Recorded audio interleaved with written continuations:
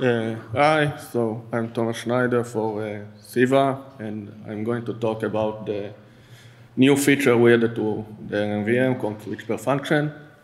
The idea is to control different code generation in function level and not in file levels. So there is already an option to do that in the LLVM with the approach of function attribute. For example, you can add an attribute to the declaration of a function, like the min size here, in order to get a different code generation of the function. But we found it's a big disadvantage of this approach that forces the user to modify the source code, and therefore we can't use the same source code for different compilers or different targets. The solution we are suggesting is to add a control optimization in the functions level to the command line. It's come to solve the idea of no source code modification. It's pretty much easier to the user to configure what you want.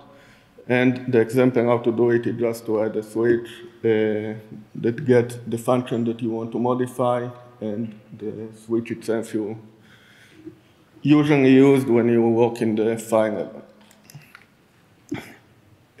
So how do we implement it? First step is basically to add a dedicated command line to do that, like I showed you in the previous slide, the CXD switch per function. After that, we need to parse the command line string in order to understand which part is the function name and which part is the switch that we want to affect these functions. The third step is to map between the switch and to the attribute that already exists in the LLVM. And the fourth step is basically to add the attribute to the relevant functions, and like that to get the same behavior like you add an attribute to the function. So a bit about how we implemented it. As I showed you before, we added the command line to the target info CPP, called CXD switch per function. The second step was to override the set target attribute in order to parse the string following the CXD switch per function, as for the example before, to understand which part is the function, the full function, and which part is the switch we want to add to this function. The third and the most important part is basically a map between a function and an attribute.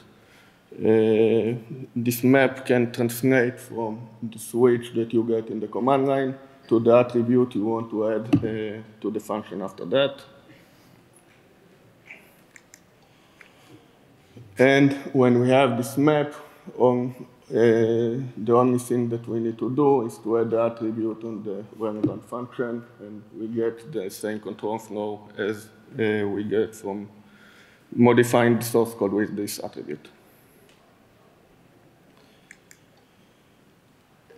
So after we did that, we noticed that some switches don't have the corresponding attribute at all in an LLVM.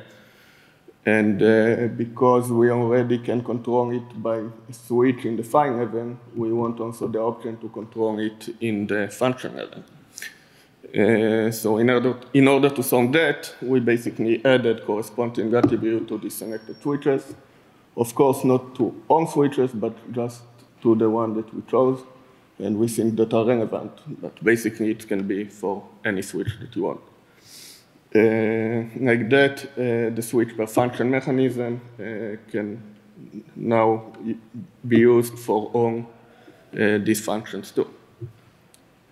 And we found it very important for our customers to be able to optimize different functions in the same file by different code generations.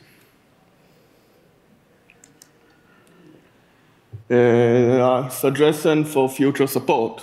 So basically in the previous slide, we found the connection between the switch and the attribute itself. So in order to get an easier way to maintain it, we want to suggest one database that you add a switch, and it's basically generate also a switch and also an attribute, and how to do the map automatically between them. Like that, you need to modify the LLVM source code just in one case, and not to add also a switch, also an attribute, and also a map, and to touch basically in 3 cases. And for summary, I basically talked about the different advantages of the approach of adding functions attribute, which is force you to update and modify the source code.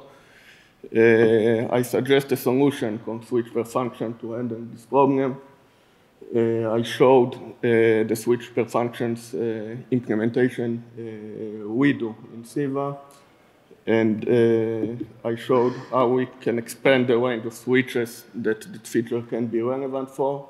And I suggest how we can do it, how we can expand the support of this feature, and how it will be easier to maintain it. Thank you very much for your time.